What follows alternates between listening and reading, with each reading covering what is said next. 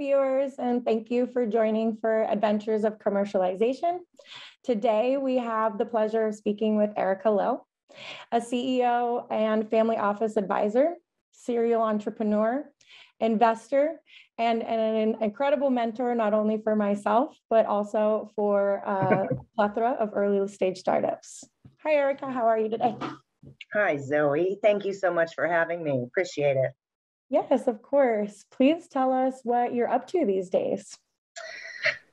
Well, after a long time at home, it felt like through COVID out here in Seattle, I'm back on the road, and it's nice to be out in the finance world again, looking at deals and getting in the middle of the conferences and getting back going again. So I'm working with a variety of companies and projects. I'm working with a early stage crypto company that's working on federating a stable coin inside the traditional banking system. So they're trying to work inside the system. So that's very exciting, trying to figure out how to bridge that gap between DeFi and institutional banking. So that's very interesting and leading to a lot of interesting conversations. So that's one project.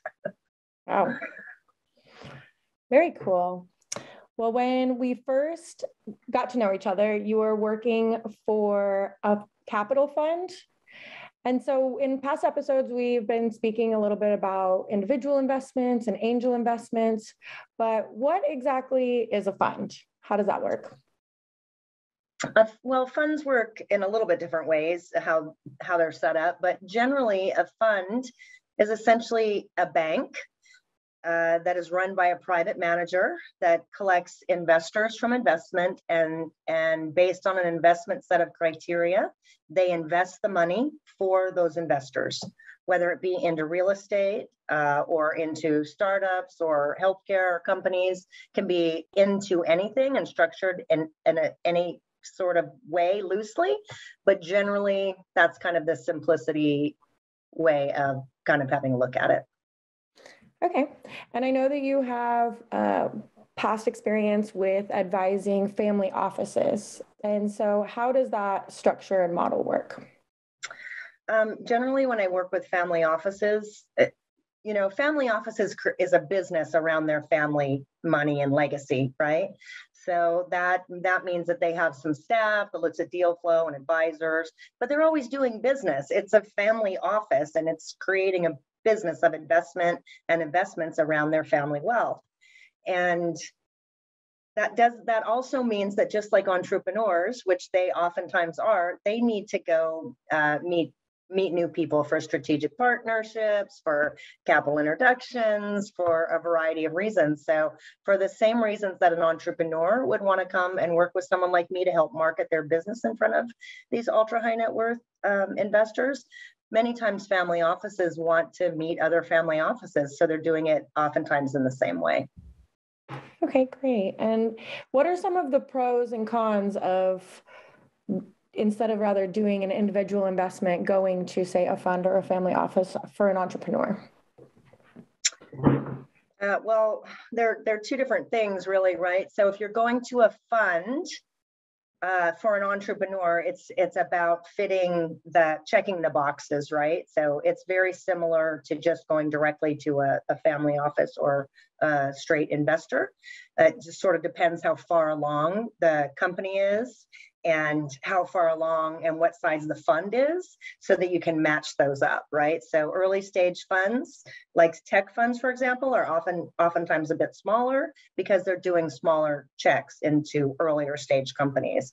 Where if you're doing a secondary or B and C rounds, you'll see the $100 million funds and up, because they're writing $5 million checks into later rounds of the companies. So that's kind of how you can think about that.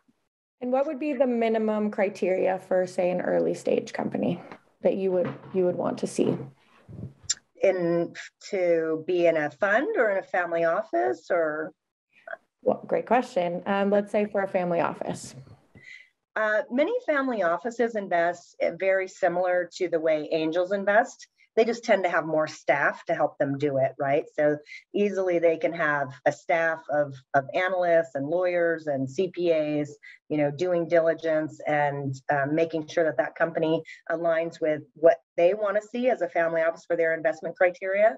But oftentimes that alignment of investments is really key for family offices. So, everybody knows that Warren Buffett's one of the greatest investors of all times. And one of the things that he really keeps in mind all the time is the alignment of his investments. And so I think that's really important.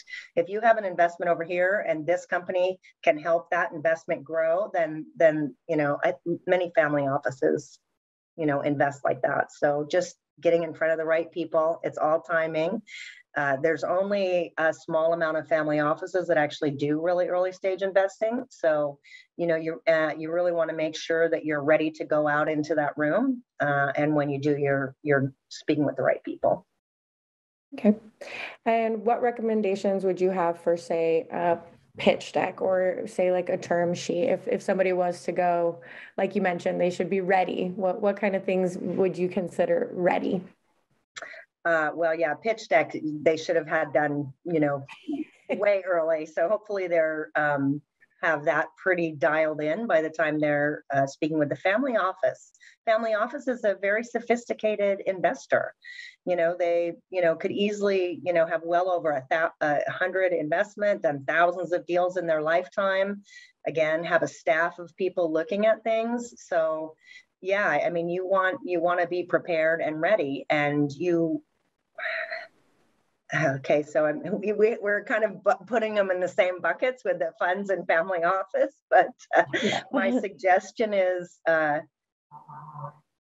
your ducks in a row, have your due diligence together, make sure everything is easy to see, keep your deck short and concise, and have your pitch completely dialed in, that you have other people talking about you. I mean, that's the key to try to get early stage investments, I think, in the family office space, is to kind of go out like wildfire and get a bunch of people talking about you at once. And that is what gets rounds filled fast and closed quickly. So to separate the two, so we have the family offices, which is just a group from family money where they are making educated group decisions to invest in specific companies, or group as in the family, correct? Uh-huh. And then with a fund, we're investing in a group of companies. And it's generally, there's an investment screening committee, and again, a little different type of analyst. And so it's a slightly different, but as long as you're really, same with the family office, it's easier to find out what the funds do, right? So you can look in Crunchbase, PitchBook, and you can find early stage tech funds, and kind of doing that research if you're an early stage company and targeting those, if that's where you want to go next to get funding. That seems smart and efficient to me, right? I would not really recommend an early stage company to go out into the family office space unless they really have a reason to do that. So if you're opening a luxury business of some kind, a luxury travel company, a luxury service business, a business where marketing to the ultra high net worth client is going to make a difference in your business and your branding and your name recognition, that would make a little more sense.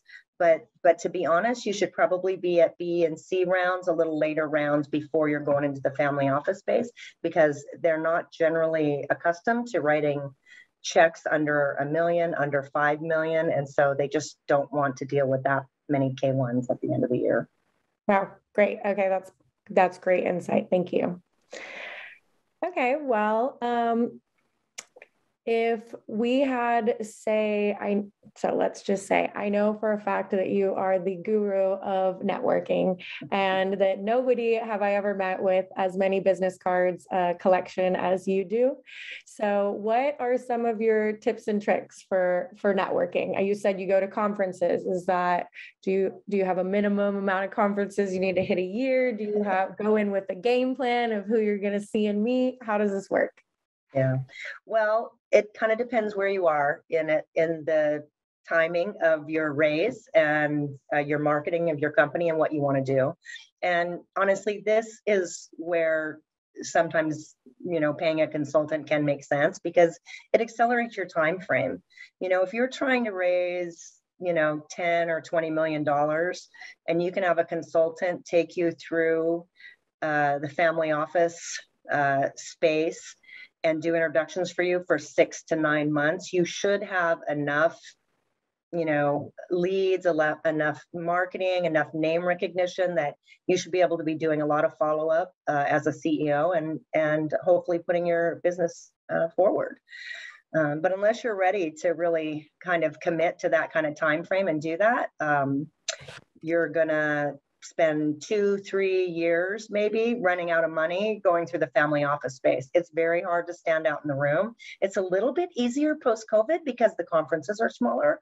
I will say that. But as we were talking about earlier, Xoe, the room is full of men. Most of the entrepreneurs that are coming through are men.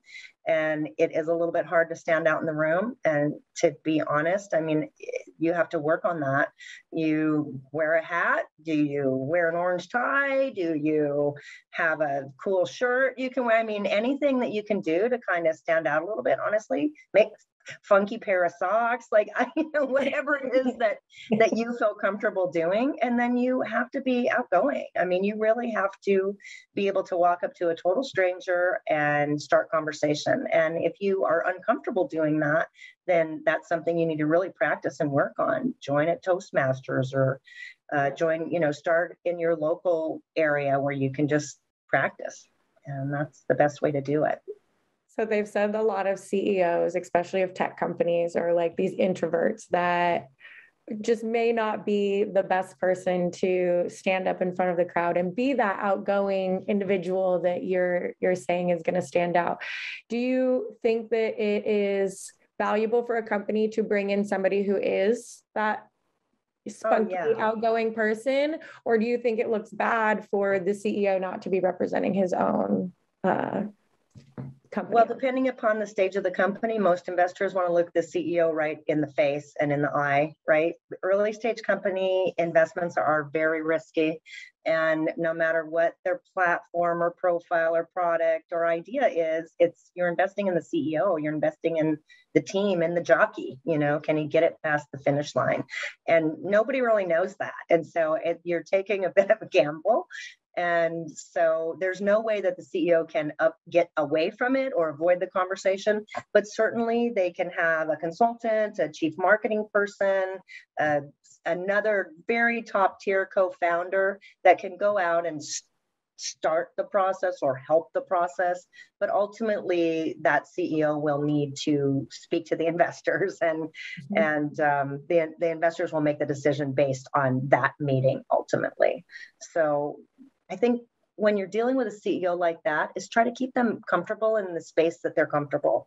So if it's a brainy scientist, put them on the brainy scientist panel and let them shine in what they do, right? So spotlight their talent and focus on that, and have a marketing person or a consultant bringing introductions. But if you focus on that and get them at the right events, then they'll have a line of people waiting to talk to them just because it's what they do well, right? And then people also do want to invest in that.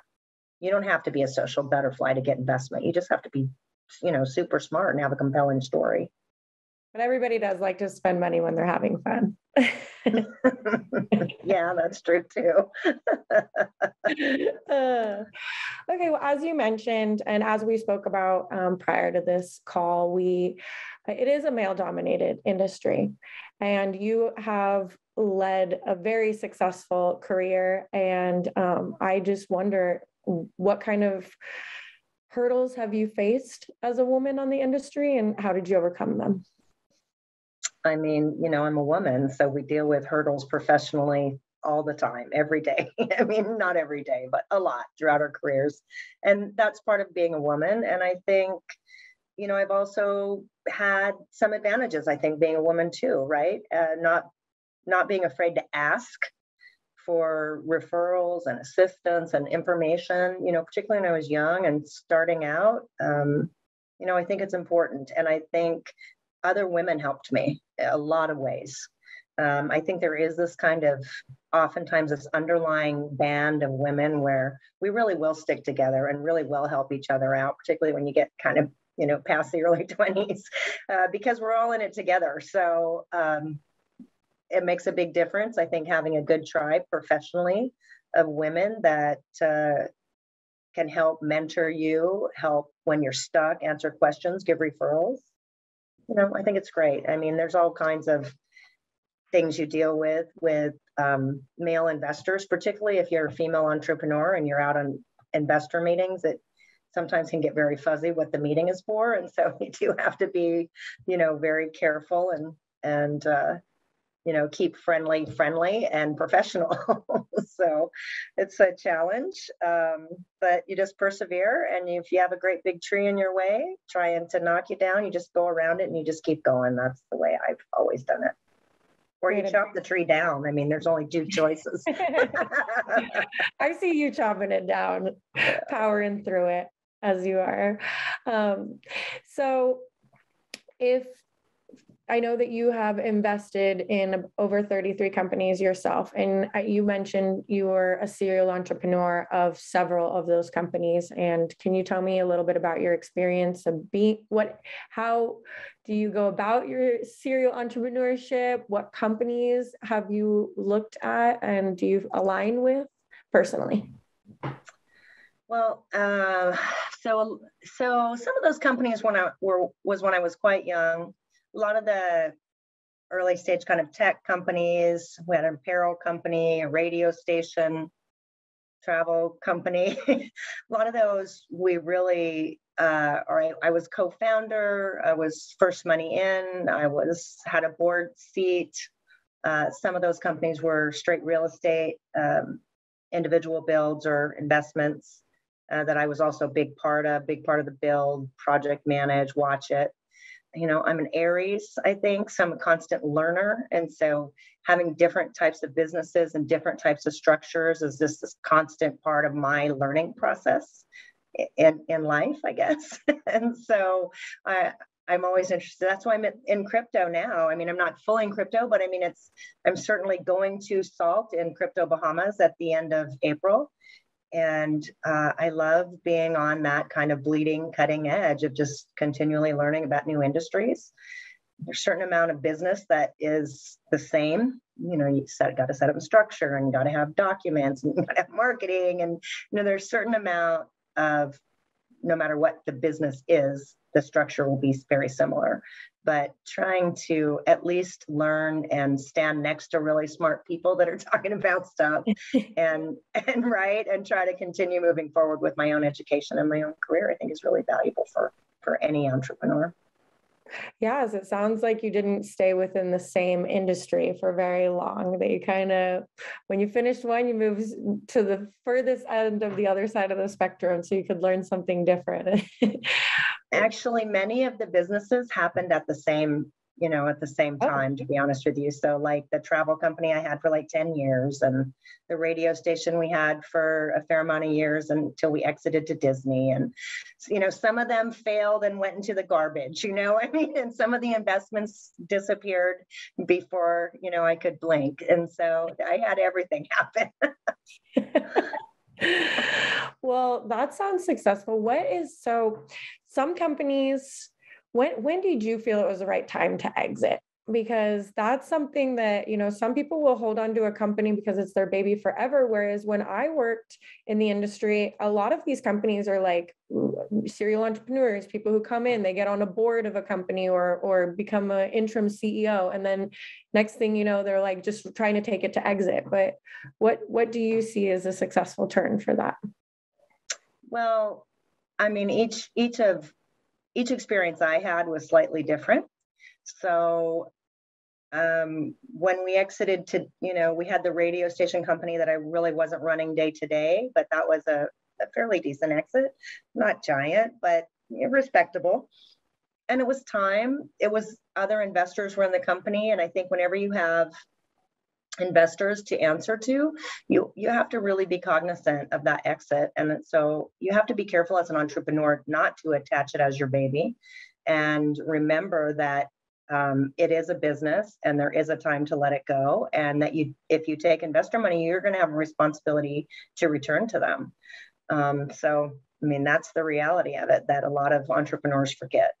For many of the companies that I really started or was really a part of, fortunately, I didn't take investor money. And so the exit of those companies got to depend on my own personal experience of what I was happening in my life. As I was having children, for progressing through my life, I was able to move through my own personal businesses in the manner which worked for my life, thankfully.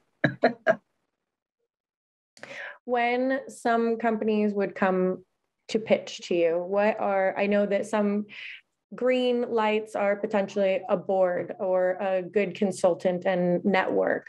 Are there any other things that would really catch your eye that you're looking for in companies that? I think a great story, a great product. Like, what are you doing and how cool is it? Like, is it cool? Is it cutting edge? Is it fairly unique? Is there a niche in the industry that it would fill, so that it has a great chance of success? And then who's running it? Like, how do I feel about that CEO? How do I feel about that, the way that person is growing the business, how they manage the business, and what their path is for, exiting the business and having a success with it. And are there any things that would be a giant red flag for you? Like lack of transparency and lack of communication. So yeah, and if the diligence room isn't like super clear, all the legal docs need to be in there. And just most things are not very secret. And entrepreneurs really like to just my work. And I think that they can get in their own way doing that. It'll either be IP or patent protected, if that's the required space. And if it's not, then some other business has already done this and maybe 10 others have. And so then it's just a matter of, can you run the business in a way that it can be successful, right? So get the information out there and make it clean and concise. And so that's key. Yes.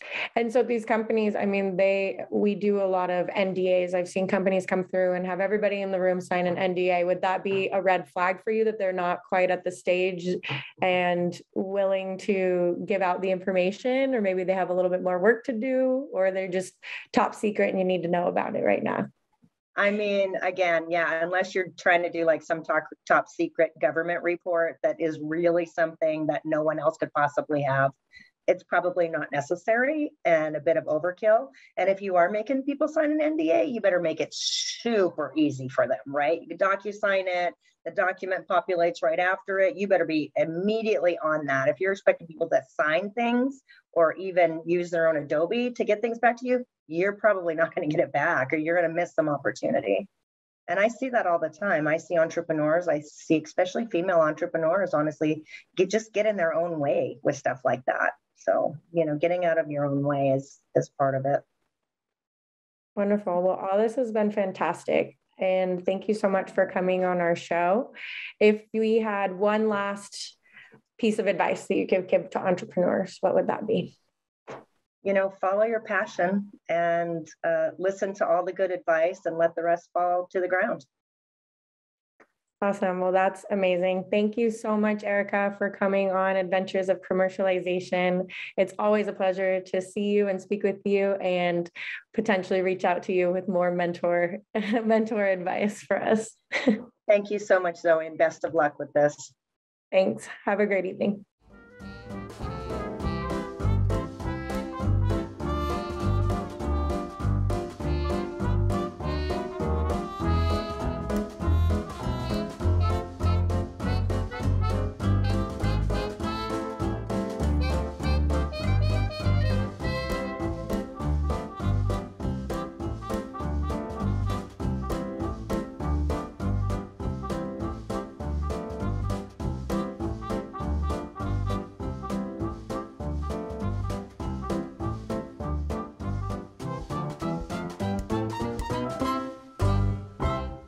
Thank you so much for watching ThinkTech Hawaii.